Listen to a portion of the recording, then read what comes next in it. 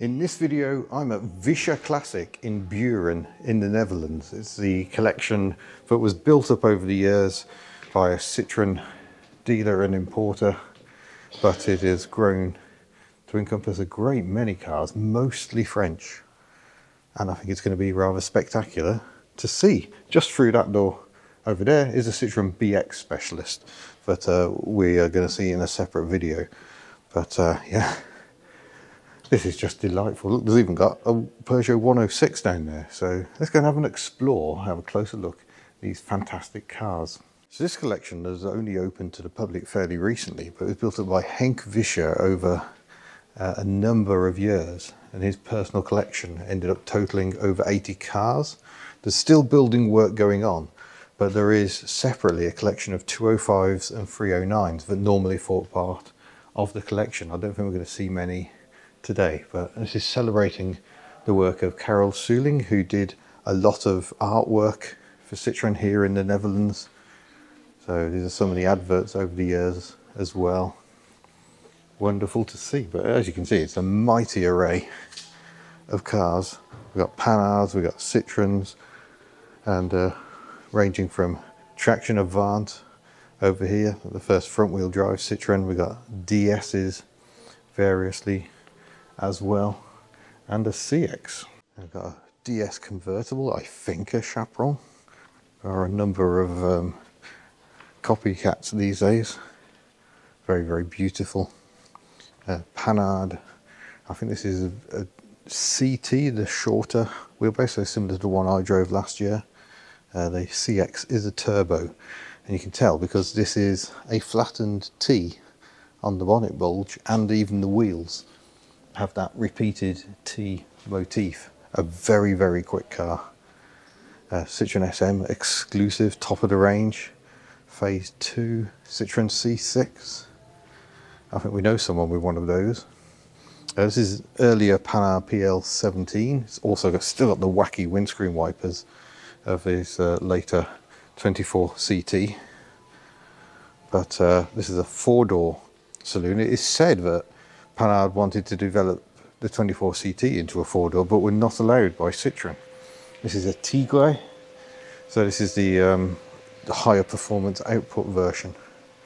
Got a Citroën Mahari with its ABS plastic bodywork, not fiberglass. Citroën Xantia, which replaced the BX, of course. That's a Sport. There's one of these next door as well. So huge pair of carburetors. So it's the first performance BX, bit of a collector's item. GS Palace, and that's your top spec GS, and the flat 4 engine. And my personal favourite, I think, the AMI 6. I've just noticed what's next to it, and that's quite exciting as well. So my favourite feature of the AMI 6, reverse rake window, beautiful. But next to it is an M35, a remarkable prototype. Citroën built a number of them. This is number 470 apparently. It has a single rotor Wankel engine. It has hydro pneumatic suspension, but yet is still built on the same sort of 2CV developed platform as the AMI 6. So an extraordinary car, and there are a huge number of survivors here in the UK. Unique fastback styling. They were, I think, leased to trusted Citroën customers for testing, but with the oil crisis, Citroën decided it was a really bad idea. They cancelled this, they cancelled the GS bi-rotor, and tried to buy back all the cars and scrap them. But thankfully, a number, such as this one, have survived. Citroën H-Van, or Hybus as they're sometimes called here. The Dutch ones had forward hinged doors, reversed hinged on every other market, which is why they look a little clumsy.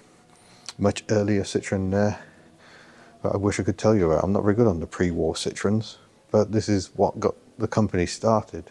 Was it a C4? It might be a C4, the original use of that name. And some nice wipers to look at on this one over here. Oh, this is a Citroën B12. Oh, it is a C4 from 1932. I've just noticed little stickers. We've got another C6. We've got a Citroën C3 Pluriel.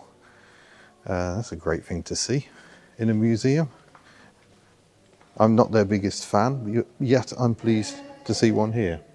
And we've got a Citroën Diane, which was developed by the Panhard engineers and designers who were out of a job somewhat when Panhard was killed off by Citroën. So this is Panhard's take on what a 2CV could be like to improve it. Yet the 2CV outlasted it by 7 years. This must be a Spanish one, because it's got winding front windows and sliding rears, unless it's been upgraded. So in Spain, yeah, I think that's another clue, but it's got a twist instead of a push button tailgate hinge lever. So yeah, I think that's a Spanish one. Boring geekery. 1978 for this one. What a good year. Citroën Visa Découvrable. One of very few four-door convertibles in the modern era. Quite smart. Another 2CV. What year is this one? 1987, just towards the end of the production. It's got chrome headlamp shells, but I don't think would have been standard. 87 was a changeover year between Paris and Portuguese production. Let's just have a look at the door hinges if we can see them. See what colour they are. It's got black hinges, so I'm tempted to say that's a French one.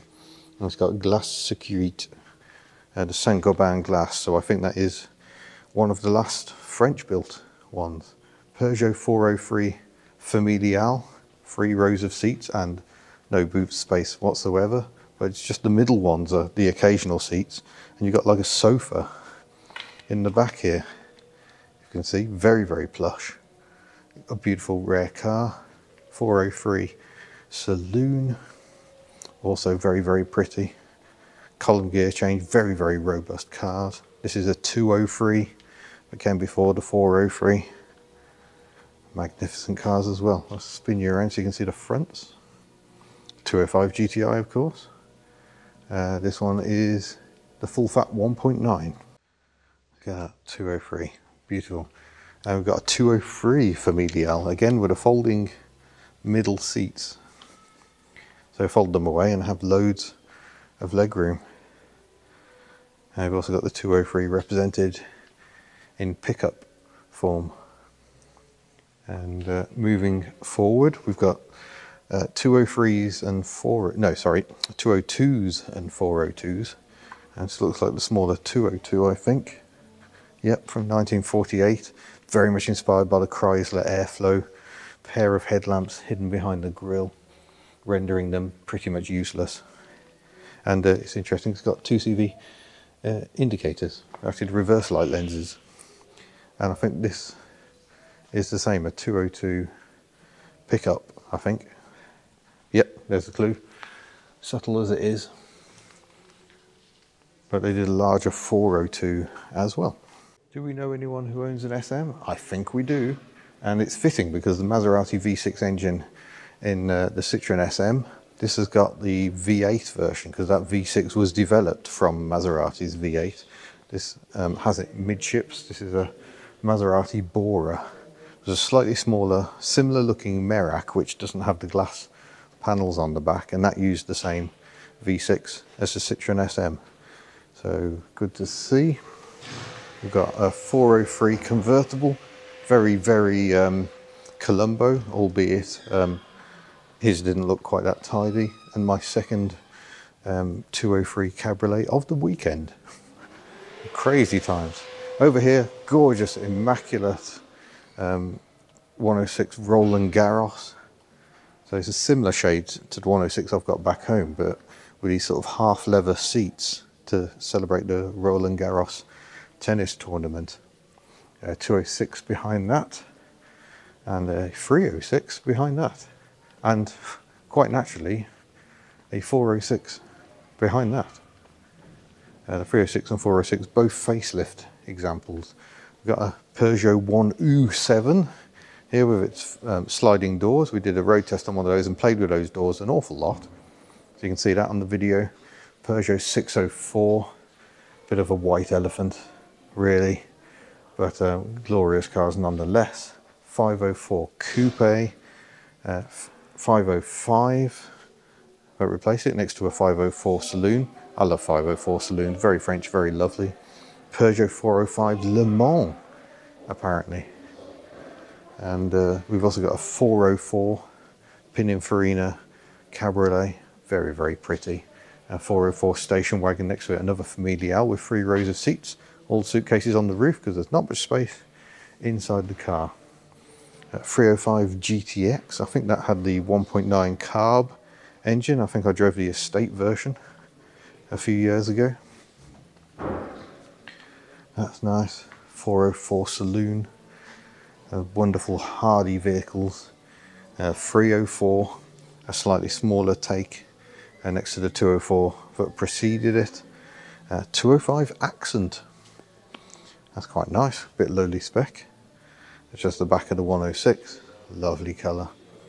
Now this is the larger 402 and the sort of coupe with sliding roof. Oh my gosh, look at that dashboard. I think that may be a Kotal pre-select gearbox. Some of them had that. So you've got this tiny little gear lever and it electronically selects the gears. But I don't think I've ever seen a 402 coupe. Look, split windscreens, separate windscreen wiper for each. And the 402 Saloon, also with a windscreen propped open. I thought they had a one-piece screen, but maybe that's just the 202. Wonderful. Got some very French music playing now as well. Very plush in there. It's got a standard dashboard gear lever. And we shouldn't ignore the little 104 here. A hugely important car for Peugeot.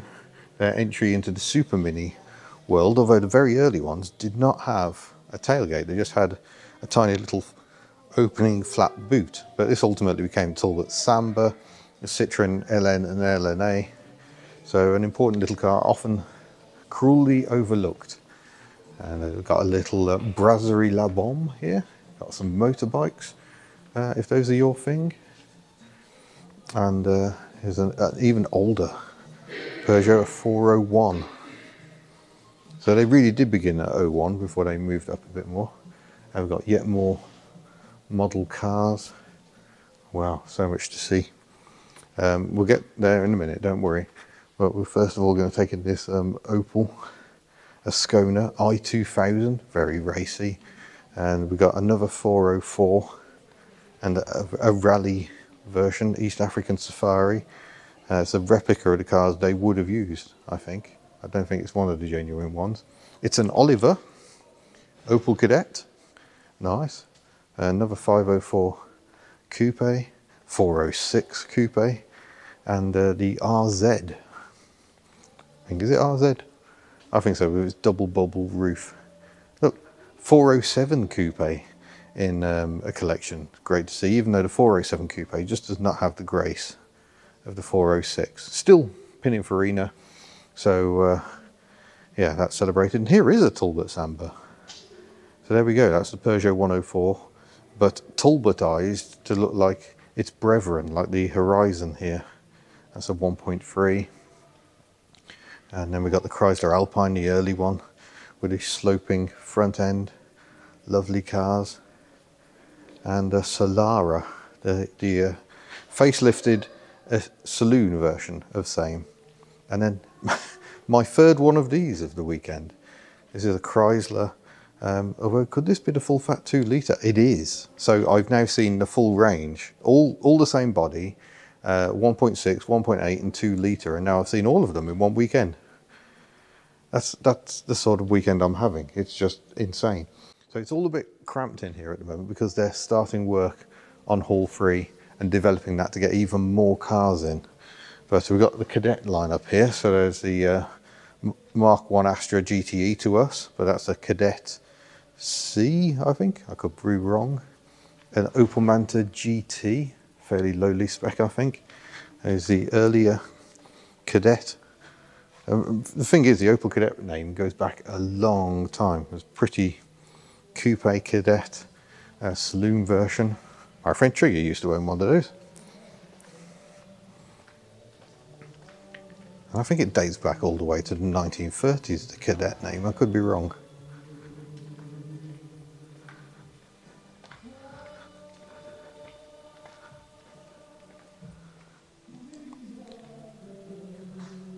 I don't even know what that is. Is that yeah, it is opal.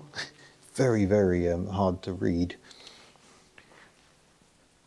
And next to that, an opal Olympian. Behind that, that might be the first use of the opal record name. And a Commodore behind that, I think. I can find out. And then, oh, one of my favourites, the Opal GT. Fantastic baby Corvette. Oh no, it's still a record, it's a 1900. There we go. And a Skona. This is their version of the Mark I Cavalier to us. Oh no, this is lovely. This is a Simca 1100 van. And it's got garage Visscher. If it's one of their original service vehicles, that would be lovely. Visscher Classique now. That's really nice. Very, very rare to see. Simca 1000 Rally 1 and Rally 2 performance versions of the rear engine Simca 1000. In fact, let's try something. If you scan the screen, can you get that code to pick up the website for this place? I imagine you can. Next to the thousands, we've got the very, very pretty Bertone coupe versions. I think this one might be 1000 and that one a 1200. Look, it's got extra grills for more grrr. If we just come and have a nose at this lovely Volvo recovery truck for a moment. Always love these split windscreens. We can see the pretty back end of these Simcas, and I was actually right. 1000 1200S here, and that's an earlier 1000 with the different rear lights. More of the Opal GT there. Then we've got the Simca 1100, which was, you know, one of those first pioneering super minis, transverse engine, and a hatchback here. Quite unusual styling. This is a later one, that's the earlier style. But yeah, great to see. Matra Rancho, of course. And they actually flip the rear wiper for the different markets. That's a left-hand drive one. We've been recently refurbishing this one, I believe. And believe it or not, that is the same vehicle effectively as that van on the end, but it's rather the pickup version with this glass fibre pod glued to the back by Matra to create the Matra Rancho. Simca 1501 is the first facelift of the 1500, I think. That's an early one next to it. And the estates famously have a built-in picnic table, and which is the boot floor, and also the rear window winds down into the tailgate like an American station wagon. So that's lovely. Look at this Opal record, Carlton to us in the UK. That's a beautiful van. This is a Packard motor, apparently. I don't know what it's out of, but it's quite big. Another recovery truck with sleep on the back of it. Go to sleep. Let's explore a bit of Simca history. This is a Simca, even though it looks like a Fiat Topolino. Simca Sank, I think they were sold as. And it is the 500 built by Simca in France, because import duties made it not very appealing to export cars from Italy. It was better to have them built under license. So we'll ignore the sports car for just a moment, because we've also got Simca's Aronde here in pretty pillarless coupe form. Their first monocoque construction car, still independent at this point, and sort of developed by themselves, so there isn't any Fiat in it. But the car next to it, the Simca Ariane, is actually almost a cast-off Ford design, which is why it looks so very, very like a Mark I console. It's actually a re-engined Vedette. The Vedette had a side valve Ford engine because Ford abandoned their operations in Poissy in France after the Second World War, and Simca just simply bought them up. And the Ariane is a Vedette, but with the same engine as the little Aronde next to it.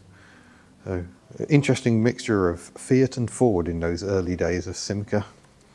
But here we have Matra's first sports car, I think, where they simply bought the Jet, DJET, which had been built using Renault running gear here in the mid.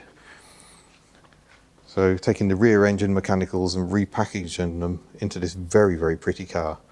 And Matra, which was already existing as a sort of industrial conglomerate, entered sports cars that way. And after that came the M530, very pretty. It's my second one of these at the weekend. Mid-mounted Ford V4, and then moving on quite a bit to the Bagheera, which has 3 seats, mid-mounted Simca engine, and very intriguing styling. 1.4 Simca engine in the Bagheera, and that was replaced by the Morena, which was the last Matra. Production was cleared out so Matra could build the Renault Espace instead and end its relationship with Chrysler, which by that point owned, well actually I think it had even sold it on to Peugeot by that stage, but that's where the engine, 2.2 litre or a 1.6, came from. And then we got another Traction Avant to finish. So yeah, what a remarkable collection here in Buren in the Netherlands, which is a very pretty, very touristy town, well worth a look. So thank you very much for following along. I'll see you in a future video. Bye bye.